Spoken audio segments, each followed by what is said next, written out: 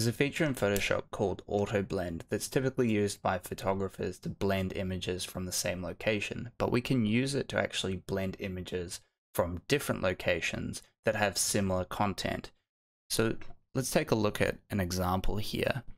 I have these two images which I've roughly graded the two to match, so you can kind of see the difference. You can see we've got an image here from the middle of Europe, and we have this background image here which is shot in Nepal. So the lighting is obviously very similar, and I've graded the colors to match, and I recommend doing that before you go through this process because it'll just create a better result.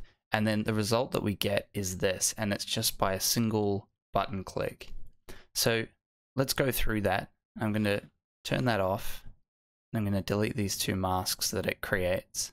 And the first thing you'll notice and you want to do is delete any of the content that you don't want the algorithm to use.